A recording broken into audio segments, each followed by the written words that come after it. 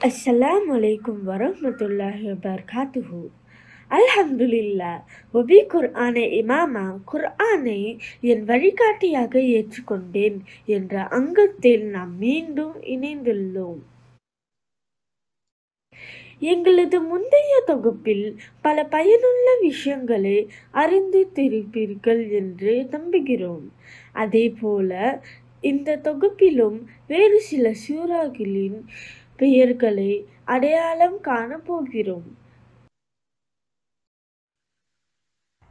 நம் குர்ஆன் 23 வருட காலத்திற்கு இடையே பாகங்களாக இறக்கப்பட்டது.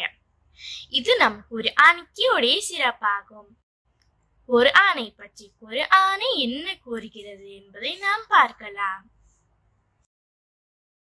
يا أيها الناس قد جاءتكم موعظة من ربكم وشفاء لما في الصدور وهدى ورحمة للمؤمنين. மனிதர்களே, உங்கள் இறைவனிடமிருந்து உங்களுக்கு நிச்சயமாக ஒரு நல்லுபதேசமும் வந்துள்ளது. உங்கள் இதயங்களிலுள்ள நோய்களுக்கு அருமருந்தும் வந்திருக்கிறது. மேலும் அது முஃமின்களுக்கு நேர் வழிகாட்டியாகவும் நல்லுறவாகவும் உள்ளது. இந்த ஆயத்திலிருந்து நாம் என்ன விளங்குகிறோம் என்றால், குர்ஆன் நமக்கு ஒரு நல்ல உபதேசமாகவும் நினைவூட்டலாகவும் கொடுக்கப்பட்டுள்ளது என்பதை அறிகிறோம். இதனைத் தொடர்ந்து நாம் சில சூறாக்களின் பெயர்களை கேள்வி பதில் வடிவில் காணவிருக்கிறோம். ஒவ்வொரு சூறாவை சார்ந்த ஒரு படம் காண்பிக்கப்படும். அந்த படத்தை கொண்டு நாம் அந்த சூறாவின் பெயரை அடையாளம் காணப்போகிறோம். இந்த அங்கம் 3 நிலையாக பிரிக்கப்படும்: எளிதான நிலை, சற்று கடினமான நிலை மற்றும் கடினமான நிலை.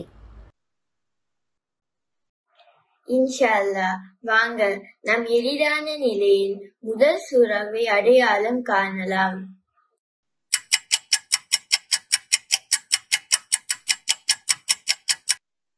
விடை அல் பக்ரா. மாஷா அல்லாஹ், பக்ரா என்றால் பசுமாடு என்று பொருளாகும்.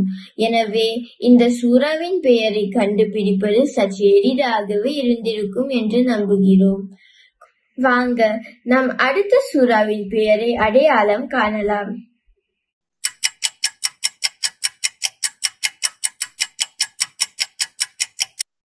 விடை அல் ஃபீல். மாஷா அல்லாஹ். அல்லாஹ் தனது காபாவுக்கு நேரடியாக அளித்த பாதுகாவலை பற்றி இச்சூறாவில் குறிப்பிடப்பட்டுள்ளது. யானை படைகள், இருப்பினும் பறவைகளின் கூட்டங்களையும் கொண்டு யானைகள் துரட்டப்பட்டனர். அல்லாஹ் சுப்ஹானஹு வ தஆலா எப்படிப்பட்டவர்களின் சூழ்ச்சியையும் வீணாக்க கூடியவன் என்று நிரூபிக்க கூடிய சூறா இது. சுப்ஹானல்லாஹ். இப்பொழுது நாம் இந்நிலையின் கடைசி சூறாவை அடையாளம் காணலாம்.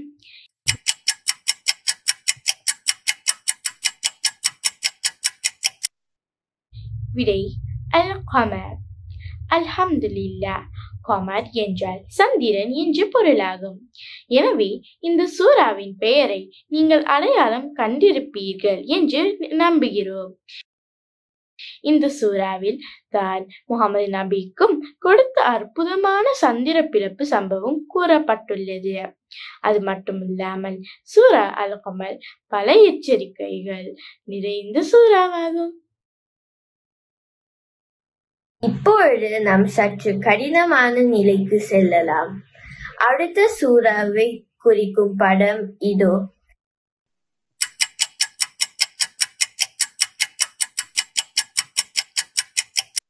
விடை அல் ஃபஜர்.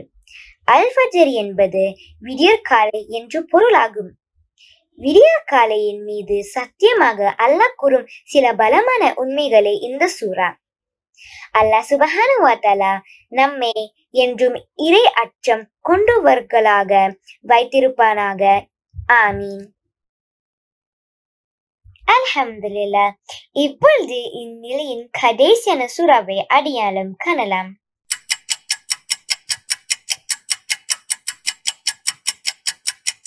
விடை அல் மஅரிஜ். மஅரிஜ் என்றால் உயர் வழிகள் என்று பொருளாகும். இந்த சூறாவில் வரக்கூடிய சில ஆயத்துக்களை பார்ப்போம். இன்னும் எவர்கள் தங்களிடம் ஒப்படைக்கப்பட்ட அமானித பொருள்களையும் வாக்குறுதிகளையும் பேணி யோக்கியமாக நடந்து கொள்கிறார்களோ அவர்களும், இன்னும் எவர்கள் தங்கள் சாட்சியத்தில் உறுதியாக இருக்கிறார்களோ அவர்களும், இன்னும் எவர்கள் தொழுகையையும் கவனித்து ஒழுங்காக தொழுது வருகிறார்களோ அவர்களும் ஆகிய இவர்கள்தான் சொர்க்கத்தில் கண்ணியப்படுத்தப்படுவார்கள். இப்பொழுது வாங்க நம் கடினமான நிலைக்கு முன்னேறுவோம்.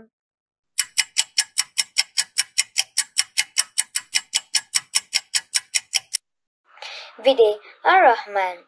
மாஷா அல்லாஹ்.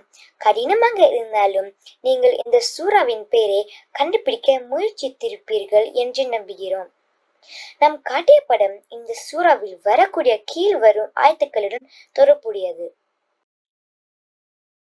இரு கடல்களையும் அவை சந்தித்து கொள்ளுமாறு அவனை இணைத்தான். ஆயினும் அவை இரண்டுக்கிடையில் ஒரு தடுப்புண்டு. அத்தடுப்பை அவ்விரண்டும் மீறாது.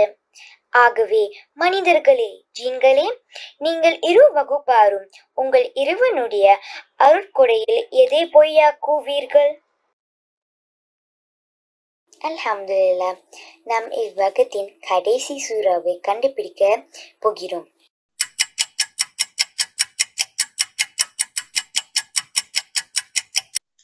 விடை இப்ராஹிம்.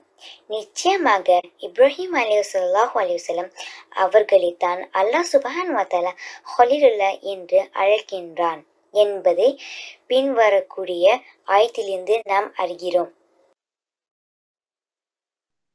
وَمَنْ أَحْسَنُ دِينًا مِّمَّنْ أَسْلَمَ وَجْهَهُ لِلَّهِ وَهُوَ مُحْسِنٌ وَاتَّبَعَ مِلَّةَ إِبْرَاهِيمَ حَنِيفًا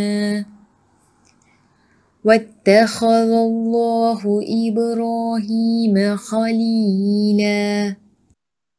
மேலும் எவர் நன்மை செய்யக்கூடிய நிலையில் அல்லாஹ்வுக்கு முற்றிலும் வழிபட்டு இப்ராஹீமுடைய தூய மார்க்கத்தையும் பின்பற்றுகிறாரோ அவரை விட அழகிய மார்க்கத்தை உடையவர் யார்?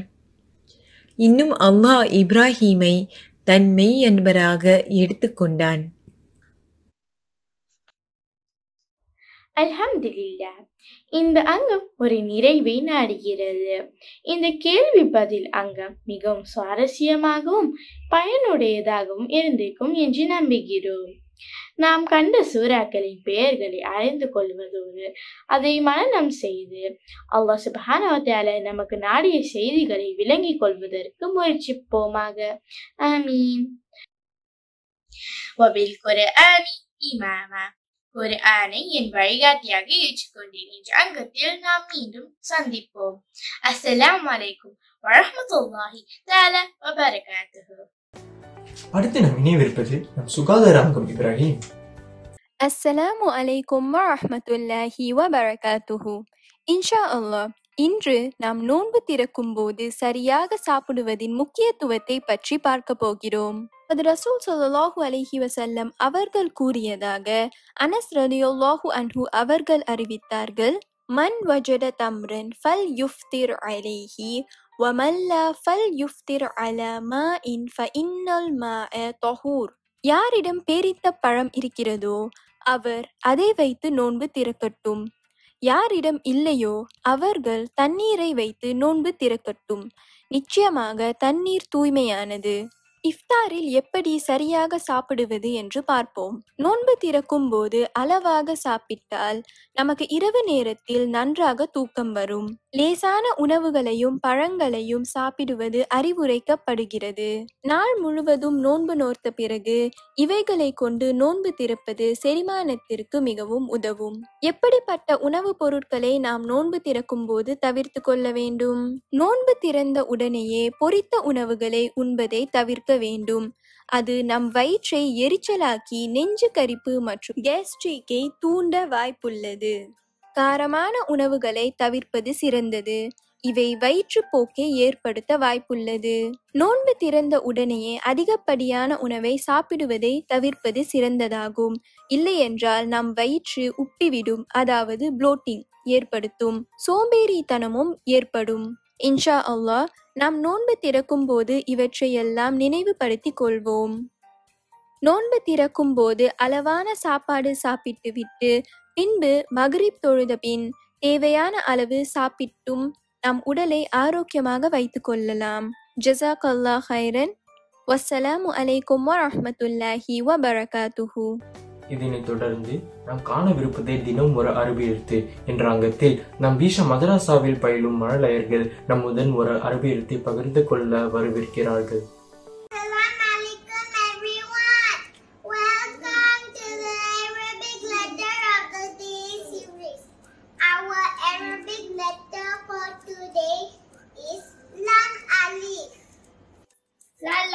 Lam Alif. There is something special about this letter. It is a combination of the letter Lam and Alif, like La ilaha illallah, Muhammad Rasulullah. There is no God but Allah, and Muhammad is the messenger of Allah. It is our Shahada. Let's letter Lam Alif for us today. Inshallah, catch you tomorrow with another Arabic letter. மாஷா அல்லாஹ். இந்த சிறு வயதில் அரபி எழுத்துக்களை கற்றுக்கொண்டு அதை நம்மிடம் அழகாக பகிர்ந்து கொண்ட இந்த மழலையர்களுக்கு நாம் இறைவனிடம் துவா செய்து கொள்வோம். Assalamu alaikum Yusuf. Walaikum assalam wa rahmatullahi wa barakatuh. What are some ways we can show cheerfulness to our friends and family? Does Allah value our small good deeds? Do you like it when someone smiles or is cheerful to you? We should not look down upon any good deeds, even the little things. We should be always cheerful with our friends and family. There is a hadith narrated by Abu Dhar radiyallahu anhu. Oh yes, I remember. There's a hadith narrated by Abu Dhar radiyallahu anhu. Nabi sallallahu alayhi wasallam said, "Do not disdain a good deed, no matter how small it may be, even if it's meeting your Muslim brother with a cheerful face." عن أبي الدرداء رضي الله عنه قال لي النبي صلى الله عليه وسلم لا تحقرن من المعروف شيئا ولو أن تلقى أخاك بوجه طلق. Thank you for sharing this hadith with me, Yusuf. Assalamu alaikum wa rahmatullahi wa barakatuh. இன்றைய காணொளியின் இறுதி அங்கமாக வரவிருப்பது ஒரு துவா தொகுப்பு. ரமலான் மாதத்தில் 3ஆம் பத்தியில் ஓதக்கூடிய துவா நம் அனைவருக்கும் ஓதி காட்ட வீஷா மதரசாவில் பயிலும் மாணவர் வரவிருக்கிறார். அஸ்ஸலாமு அலைக்கும் வரஹ்மத்துல்லாஹி வபரகாத்துஹு. اللهم أعتقنا من النار وادخلنا الجنة يا رب العالمين.